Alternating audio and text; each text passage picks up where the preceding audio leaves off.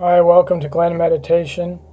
Today's topic is, do you have a Parkinson's disease success story? Some intervention or some therapy that you've done that's helped you out a lot.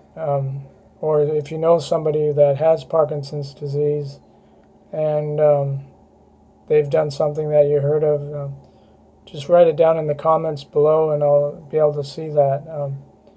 So that's basically what I'm interested in is getting people with Parkinson's disease communicating their success stories as much as possible. And I think if we start gathering all this information, that we have a better chance at tackling this problem from many different sides.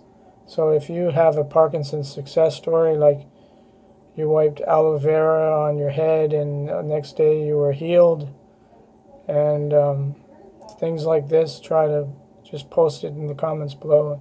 Please try to keep it serious so that we don't have too many weird comments down there. Like, only if you have Parkinson's disease and something happened successfully, or you know somebody close, like a family member or somebody you know, and they did something. And so let's try to keep it clean down the comments there. Anyhow, post your success stories. Thank you. Take care.